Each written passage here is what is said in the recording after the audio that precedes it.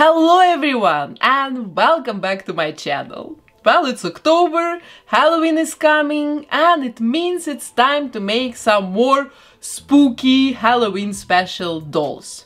The last week I've turned Barbie into the Night King. I think it was really an amazing transformation. And this time we're going to turn a Barbie doll into Laura Palmer. Honestly, I wanted to make something Twin Peaks related since the very first day I've started my YouTube channel, because I'm probably one of the biggest Twin Peaks fans in the world. Let me tell you a story a little bit, how it happened to me. I was 9 years old when Twin Peaks was just premiering on TV, and we really would love to watch some detective stories with my parents on weekend, on TV, you know. And when Twin Peaks started on TV, we thought it just, yeah, another weekend detective story. And I can tell you guys, I got completely addicted. Like a couple of weekends later, when my parents realized that it's probably not that much kids-friendly story, it was just impossible to stop me from watching it. Literally, I was obsessed. I've never seen anything like this. I was a kid, I was really 9 years old and then 10 years old when the second season was premiering. I've never seen nothing like this. I was watching Cinderella, or even if we're talking about detective stories, it was something more, I don't know, Indiana Jones, James Bond, something like this. And Twin Peaks, so surrealistic, so weird, so strange. All these characters where everybody was a little bit crazy, a little bit nuts, and you just absolutely don't understand what is going on, but you're completely addicted to it. So now I'm already 35 years old and I'm still addicted, and I still rewatch Twin Peaks, if not every year, then for sure every 2 years. And you cannot even imagine what kind of a huge influence this show had on me. Really, even right now when I'm rewatching Twin Peaks again and again, I find certain things that I have in my brains and I think like that they're my own, like certain phrases, certain behaviors, certain kinds of jokes, I don't know, I cannot even track them anymore that they're coming from Twin Peaks, but they're from there. So parents, please be aware that your kids are watching YouTube Kids and not Twin Peaks and not some, you know, dangerous doll customizers, because you never know how it's gonna to affect them. Like for me right now, for example, I'm absolutely not interested in regular stories, because everywhere I'm kind of looking for this weird vibe of Twin Peaks, of its characters, of its story. And you know, even like for example, like some, I don't know, beauty standards, things that I love, there's also rooted there in Twin Peaks and my obsession with Twin Peaks when I was a kid. For example, I still think that Audrey is just the prettiest girl in the world. This is for me like the iconic, absolutely ideal girl. Of course, I was in love with Agent Cooper. There is no question about it. Everyone in the 90s, in the end of 80s, beginning of 90s, everyone was in love with Agent Cooper. But also like Amazing Donna. Oh my god guys, on Dr. Jacoby, I don't know, he also influenced me till the rest of my life, probably. So, today we're going to make Laura Palmer doll, and we're going to make actually the dead body of Laura Palmer that's been found in the very beginning of the show, in the very first episode. And I don't know, I hope my channel will not be demonetized because of this, because yeah, today we're going to make a dead girl. And this video is actually a collaboration, it's our traditional collaboration with many other doll artists. If you're a little bit following our doll customizers community, then you know it probably already that every year in October we all collaborate together to make lots of spooky Halloween special dolls. So today is the day, this is the collaboration, and right now on the screen you can see all the dolls. made especially for this collaboration. So if you're interested after watching my video, you can go into the description box and you can find there all the videos of other artists. And if you're for the very first time on my channel, if you're actually coming from other doll artist videos, then hello, my name is Marina. I'm a doll artist. I upload doll repaint videos every week Friday. Well, today is Saturday, but it's just because of this collaboration. So subscribe to my channel, hit the bell button, welcome to the family, and I'm going to start the transformation. So, for this makeover I've decided to take this Barbie Fashionista doll, mostly because she doesn't smile like the most of the Barbies, so I think she's potentially a very good dead Laura Palmet impersonator. And also this doll has already blonde hair, so I can save a day or two on rerooting and we can jump right now straight into the repainting. But first of all, of course, I want to remove her outfit, and then I will warm her head up with a hairdryer to be able to take it off easily.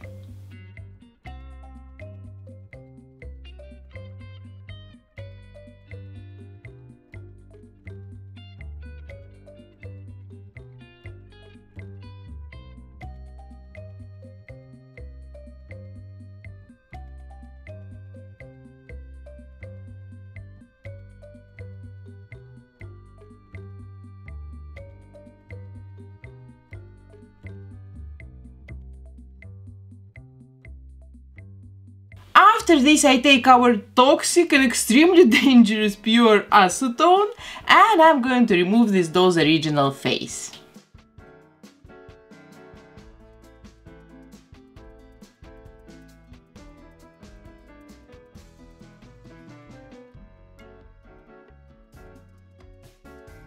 And then I cover the face with a couple of layers of Mr. Super Clear sealant to prepare the surface to be able to draw on it. And then I take these not so healthy looking colors and I'm going to start working on her face. And first of all I want to sketch it and I'm going to draw the basic shadows with brownish pastels first.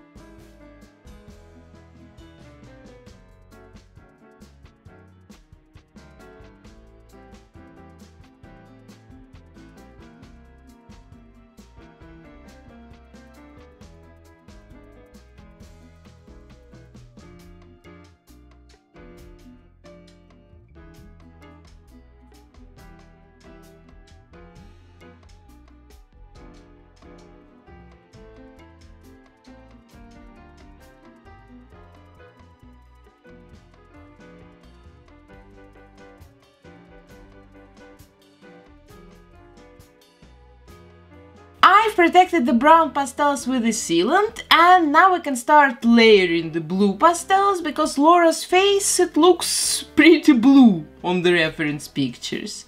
And of course when you apply blue pastels on top of browns, you're going to get some dirt as a result, because this is how these colors work together. But I think that some layering of this blue color will help me to get a blue skin color where you still can see the real skin tone underneath. And that after all, it will not look too dirty. I really hope so.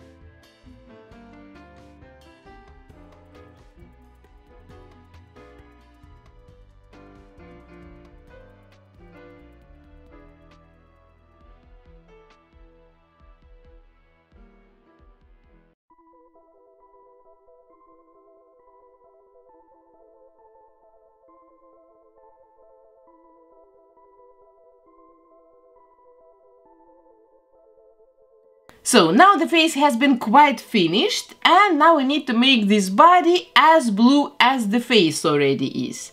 And if you watch my videos sometimes, then you know it already probably how much I don't like these stiff and not articulated bodies, because they just cannot pose on pictures and they always look like dummies. But since we're making a dead girl today, this body is exactly what we need for this project. So let's sand it with nail buffers to remove the glossy top from the surface, then clean it with an acetone-free nail polish remover, and then I'm going to cover this body with the same blue pastels like I've just used for her face. And of course don't forget about the Mr. Super Clear sealant.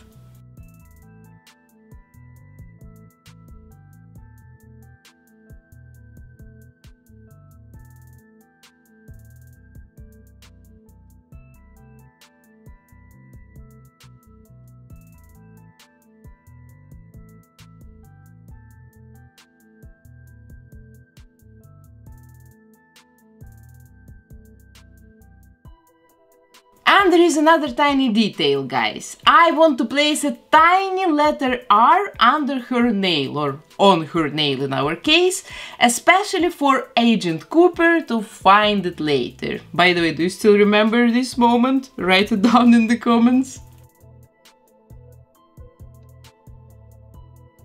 Okay, now we're going to work on her hair, because normally Laura is blonde just like this Barbie doll.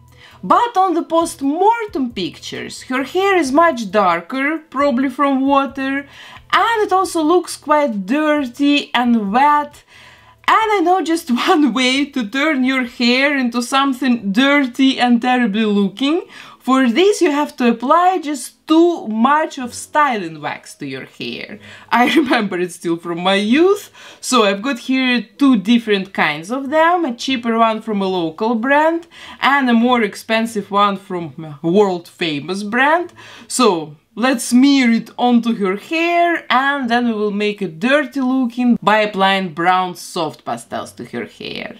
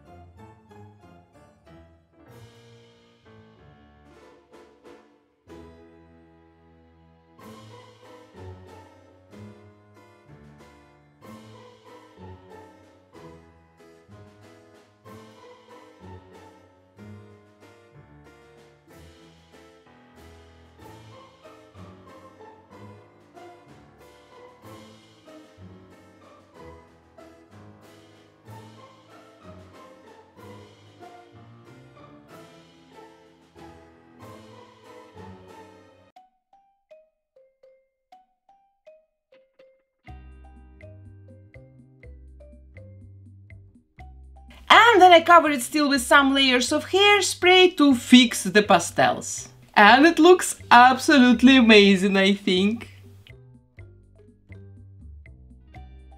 Now we're going to wrap our girl in plastic, and of course using just a piece of regular plastic would be way too cheap and not really artistic for me. So I'm going to use this see-through warbler to make some sort of a permanent wrapped in plastic case. I don't know how to call it. So I protected this doll with a layer of foil because I don't really know if this sort of warbler gets sticky or not. I've never worked with it before and I don't want it to get permanently glued to the doll's body. And then I start warming it up to make it very soft, and then I turn it around the doll.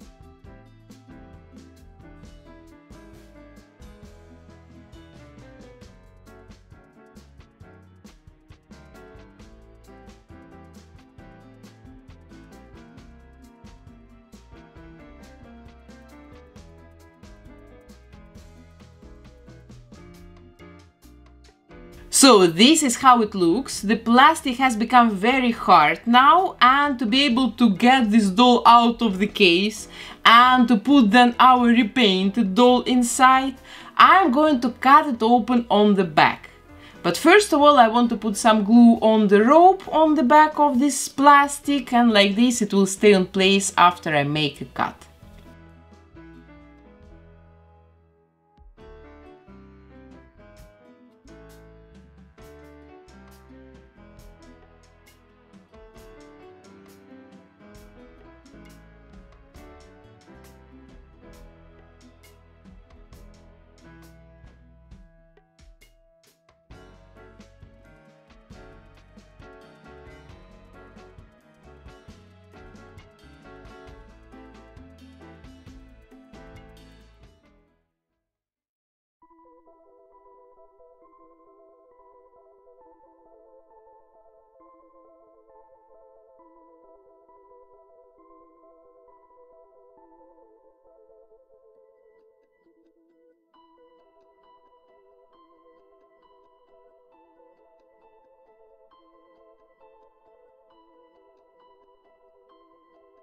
I wrapped my mini Laura also in a regular soft plastic, and like this it will look like she has been wrapped into multiple layers of this material, because this warbler case is a little bit too much see-through right now.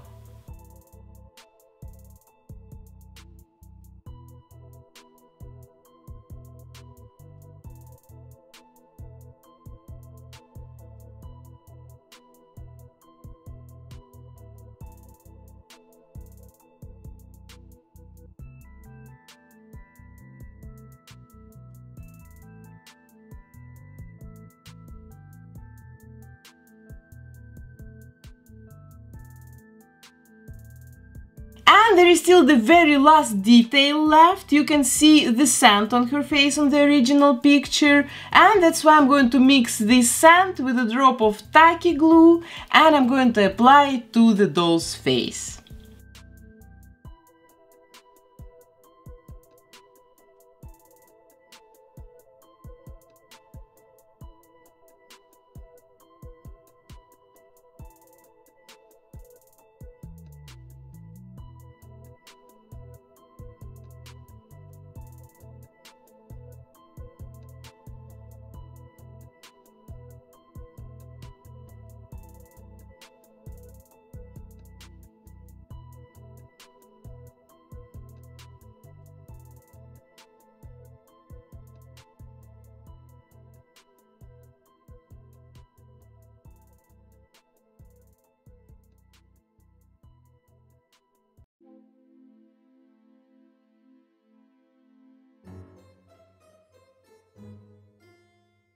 So, and here is finally my beautiful and sad dead Laura.